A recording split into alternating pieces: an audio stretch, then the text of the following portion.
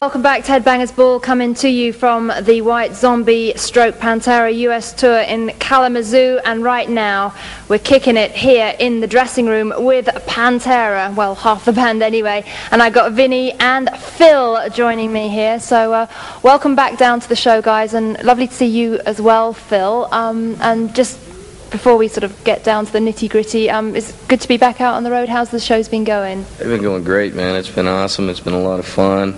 You know, we've played to the largest crowds we've ever played to. You know, we did 16,000 in Detroit the other night, 14,000 in Dallas. It's been real successful and real good. Well, congratulations, because the album went in at number 4 in the US, and I know it's charted all over Europe.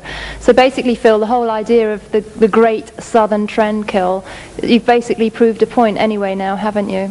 Proved a point? What point is that?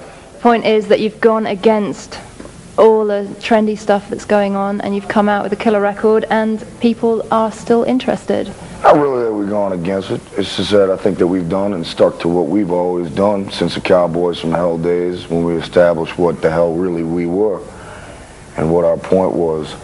And just, I guess the proof is the strong fan base, and we've got a lot of support. Absolutely. And there's a lot of support back for you in Europe as well. I mean, you know, we've had so many letters and emails on the internet and whatnot, and I think also because Metallica came out with such a commercial sounding record, you're one of the only bands flying the flag for heavy metal now, really, aren't you? In a sad way, it's almost true, you know, but we're happy to do it. You know, we feel like we're the top of the chart when it comes to metal now. Absolutely. And we're proud to go out and do it, and we're looking forward to coming back to Europe and the United States, Japan, Australia, everywhere we've been before. And, you know, we want to thank the fans for supporting us and, you know, enabling us to make the kind of records that we want to make, because without the fans, you don't have anything.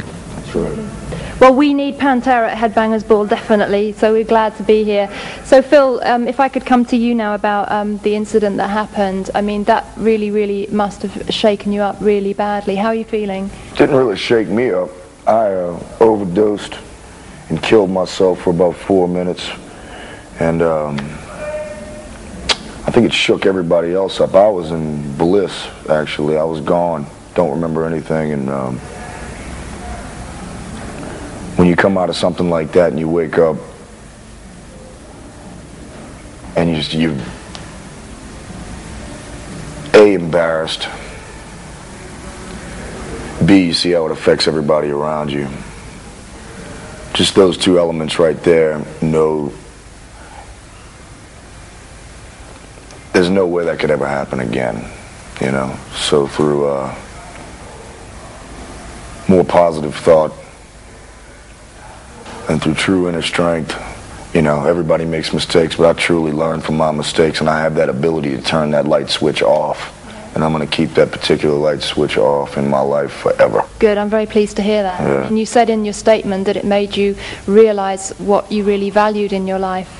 It's very true, very true. I used to wake up and dread the day, you know. Wake up, every time I go to bed, I'd just be like, ugh, I can't really face tomorrow. And really, it was not me speaking, it was depressants, so to speak. So, you know, it's basically common sense. It's tough at the time when you're going through something like that. It's tough to see the big picture, but it's pretty easy. Omit that stuff, live happier, you know, so it's just all natural to me. In a weird way, too, it brought us all a lot closer together. And very much so. We've taken it not as a negative, but as a positive, you know. It's made us better on stage. It's made us closer as people and as friends, too, you know. So, you know, always, you know, there's bad things in this world, but, hey, if you can take them and turn them into some good, so be it. Absolutely. Absolutely. But on that same note, after I'd overdosed, the very next night, we played the next night. There's no rehab, there's no trial period of getting the whole band back together. We never lost a step. And I think that took a lot of character from everybody on our crew and our band and stuff, and I think that, you know, they deserve to be commended on that, and I thank them. Well, thank you very much for talking so candidly about that. We really appreciate it. And we're going to talk to the guys some more, but right now we're going to the first video from the great Southern Trend Kill, and we're going to find what happens when you drag the waters. in every... Still talking to Vinnie and Phil from Pantera, and just really carrying on actually, Phil, from what we were saying earlier. You know, we're very honoured to have this exclusive interview with you, and I know that you've been reluctant to talk to the press in recent times about the new record. Have you been talking to the fans from the stage at the shows about what happened? No, actually I haven't, because honest to God, there's only a certain amount of time that we have to play, and we feel like it's more important. And I do my own I rattle on, don't get me wrong, I will talk to the audience, but we'd rather play the songs, you know. That's what they paid to see. We're going to play the songs and deliver that metal message that you all miss so much. Yeah, let the metal do the talking. So, we were talking a little bit earlier about, you know, you haven't had too much TV or radio airplay, particularly in America. Do you find that pretty frustrating, or does it make your achievements seem even more kind of extraordinary? I think it makes our achievements much more extraordinary because we've never depended on television or radio to bring our music to the fans. We always brought it to them. You know, we past 6 years we've done more touring than any band and I can think of. You know, we've never had a break till last year. We finally took some time off, you know, and so that's one of the reasons why in 1996, when a lot of other bands are falling by the wayside, we're still up there kicking it hard because we don't depend on the other mediums to, you know, promote our music. We do it ourselves. Absolutely, absolutely. So Phil, does, you know, when each album you've done, you've kind of really gone up so many notches each time. How do you think the Great Southern Trendkill follows on from Far Beyond Ribbon, because it seems to have gone up like 3 gears already? I don't really notice the gear change or what have you, but to me, I just think Pantera, like I said before in the past, that we know how to write Pantera songs, and I think that's all we really did, is just write the best songs that we know how to write, and we're all real happy with it, you know, so, you know, okay. So forth. So if you don't have it, get it, because you need it.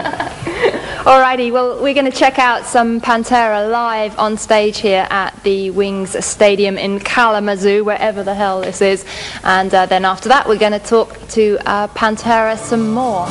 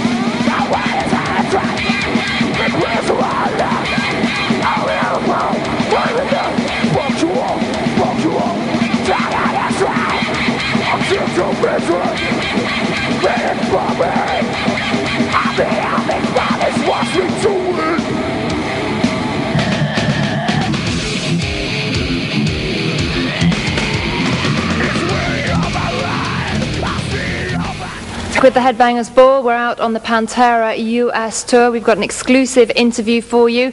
Vinnie and Phil still with me, and for the Great Southern Trendkill, you recorded the album at home, kind of in your little backyard studio. What difference did that make to actually be at home, and what sort of vibe did you get going in the studio? Well, I'd say the cool thing about it is, especially for Philip, you know, on the last record, we all had to go to Nashville and do it, and you know, when you're in a studio singing, the most you can do is an hour and a half, 2 hours a day at the max, and you're stuck in some town with nothing to do, you know, it's kind of hard on you, you know, and so I know for us down in Texas, it was real easy because we could just go there and work at our own pace. They didn't have a certain time that we had to be in there. There wasn't a certain time we had to be out of there. And the same thing with him working with Terry down in New Orleans doing the vocals. You know, he could come in and do his thing and then just go about living his life as a person, you know, when you're done, you know, which is sometimes is really difficult, you know, if you have to be in a studio or around that environment, you can't get away from it all the time, you know. I sang my vocal tracks at the 9-inch